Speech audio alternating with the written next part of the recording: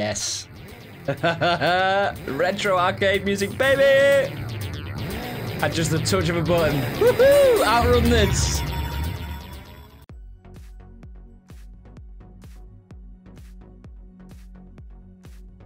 Hey, today we're going to need this, and the reason why we're going to need this is because I'm going to show you just exactly how easy it is and how convenient it is to install Spotify on your Elgato Stream Deck. And for that, I'm going to have to film my fingers pressing some buttons. I'm Machine Dana. Welcome to the video. I hope you're doing really, really well. You can press buttons, play, like playlists, songs, turn volume up, things like that. You can even launch the application from your Stream Deck as well. Hopefully you guys find this really, really useful. I found it really, really useful. Just one word of warning though, as we go through the instructions of how to do this in the video, we are going to use a third-party app by a guy named BarRaider. I'm not responsible or the developer of that app. If you have issues with the application, I'll try my best to help, but I might not be able to answer every single question, so I'm sorry in advance if I can't answer any questions. Diagnose if it doesn't work, but hopefully it'll work for most of you. If you find this useful, feel free to like the video. It definitely helps me. Also, if you want to subscribe, feel free to as well. Finally, if you want to ask me any questions on my stream, you can check me out at twitch.tv/Machine Dana. Let's roll. First and foremost, let's just check out what this actual application for the Stream Deck can do. I'll demo my own Spotify profile here within my own sort of Spotify folder. This isn't my whole Stream Deck, it's just a subfolder when I want to go into Spotify related stuff. This button here is a launch application button.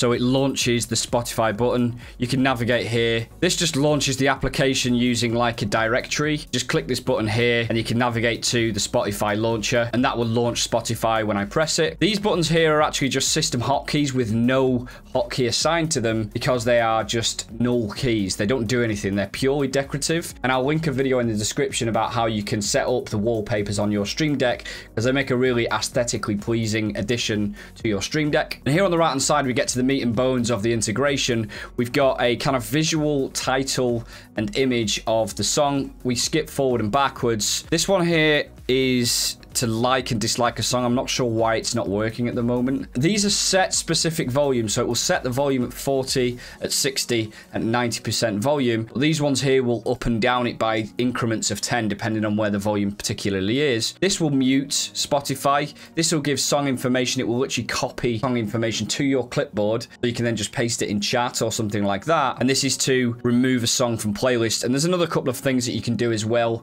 on the list here on the right hand side. We're using Spotify's BarRaider application here. So first, what we need to do on the Stream Deck is to install the BarRaider Spotify app, and then it will guide you through most of the steps. And also there's some like links to further help. If you are struggling with this application, you want help from the developers, they've got a Discord link as well. So you need to go in the bottom right hand corner within the Elgato Stream Deck menu onto more actions, and you can just sort applications by alphabetical. If you've already got it installed, then it will show here an uninstall button. You can see this has been installed about 180,000 times. BarRaider, it's version 2.5 that I'm using at the moment, and it says here, control Spotify and get live feedback all on your Stream Deck. A Spotify premium account is required. This is probably going to be the most common problem that people experience. Most people do not have a Spotify premium account. Most people have I think there's like a mid-level where you can pay, I think it's like £10 per month if you're UK. It's probably like $12 a month if you're US. But there's like an upgraded version which allows API access, and I think for me it's like £15 per month, so it's a few pounds more. I'm going to click install on this. It's a very quick installation. It shouldn't take long at all. Now these buttons that I've already got installed are now showing that there's a stream key issue. This is just a replica of my profile. I'm going to actually delete all of these, and each time it's now going to ask me to link, and we'll go through this process in a second. For now, I'm just going to delete the buttons. Okay, so we've deleted all of the buttons. Let's just add a play button here. Get rid of that for now. We'll add a skip button here to replicate, and we'll drag across a previous song button here. And then we'll do like a volume up and down here as well. Volume up and volume down. Volume mute at the bottom there. Finally, we'll just put some song information here. And now we're going to go through the process of following the steps here. First of all, we need to link our Spotify account to this application to allow the API key to work, to allow this application to essentially access your playlists and things like that. So we're going to link account now. At the moment, we now ask for a client ID and a secret key. Never share your client ID or secret key with anyone. At this point, we're going to click on the information to get info about how we install this properly. This is essentially like a written version of what this video is going to be. But just for the sake of demonstration here, I've pushed over this click here link to the right hand side. Still got the application here. I still also have this API window open as well. I've just got it minimized. Plugin will not work if you skip a step, so follow the steps slowly. At this point, what we need to do is create an application within the Spotify API dashboard. Sounds pretty complicated, but it's pretty straightforward to do. Go onto the developer.spotify.com/dashboard. It'll open a new browser. We can create an application here. We essentially need to go through the process of naming the application, authorizing the application, and linking the application. It's pretty straightforward. So we're going to give it a name. We'll just call this Machine Dana. And I'm going to give this a description. Just to remind myself, I'm going to put data. You added this as an application when creating a link between Elgato Stream Deck and Spotify. Got to agree to the terms and conditions. Create. We now have technically an application that can be used. Now we just have to go to the edit settings to add a few more details. Click onto edit settings here. Step 5 is to copy this URL here, which is a GitHub URL, into the website section. Just here. This one for the redirects, basically the same one. We need to click add on that before proceeding to the next one, and we can remove it if we get it wrong by any chance. At this point, we've got these two things and it looks exactly like that, so just double check that it looks the same. They're obviously being really overly cautious here to try and reduce the amount of requests they get of people that can't set this up, and I understand that really. So at this point, we can now show the client secret, and essentially this is the key to be able to authorize communication between the third-party application and your Spotify account. Obviously, you don't want to be giving this information away. You have the option to reset the key as well if you suspect that somebody hacked you or something like that. But at this point, we've actually got the 2 bits of information to copy over into the application on the Stream Deck app. I'm just going to pop back to buttons. I'm going to click the buttons here. I'm going to click link account. And all we do is copy and paste the information. So the client ID and the client secret. Click submit. So at this point, there's a request to click on a link from the BarRaider app, and that will approve the app on Spotify's website. We'll click this now. It'll open up a new browser, and we'll just check here that this actually is the profile that you want to link. If this isn't the profile you want to link, you need to log out of your Spotify and log into the correct account and repeat all of the process that I've just showed you in this video. But obviously check that it's not you. You can click this link quickly here to log out if you want. So I'm going to agree to that. We've now got an approval code here, which we're just going to copy and paste in the approval code in this field here.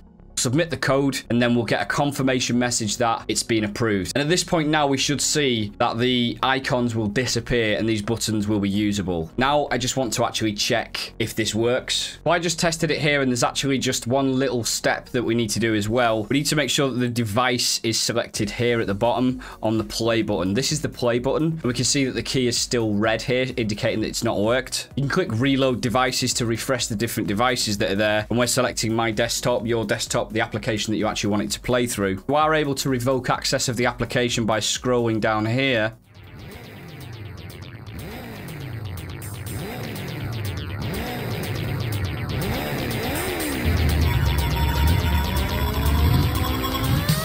One of the reasons this didn't work just now is that I'd already placed the buttons on the Stream Deck before I went through the setup process. So what I just had to do is actually right click and delete the button from the Stream Deck and drag in a new play and pause button in. Select the device, and this then worked as indicated, and this is now pulling in data from Spotify, the application, providing it's open on your desktop. You do need to make sure that you've opened this up on your desktop. Like me, you could just have a launch application button there as well. And now this should now work. We'll just retest it. There you go.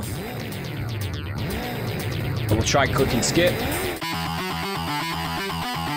And it works. There are a list of common issues on the BarRaider website as well, and they've also got a Twitch and a Twitter channel here, and also the Discord channel. So ideas, help, features, go into their Discord channel if you've got any questions or issues with this. All in all, including recording this video, this is taking me like 15-20 minutes to do. If I wasn't recording the video, this probably would have taken me all of like 4 or 5 minutes to do. So you should be able to get this set up pretty quickly.